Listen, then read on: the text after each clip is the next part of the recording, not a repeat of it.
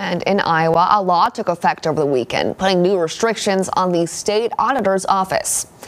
Going forward, state agencies are not to provide the auditor's office with access to confidential information not deemed necessary to the auditor's responsibilities, like medical or school records. Lawmakers who support the law say the changes will protect Iowans' privacy and shouldn't affect the auditor's work. However, it could mean agencies will more often question requests and withhold information.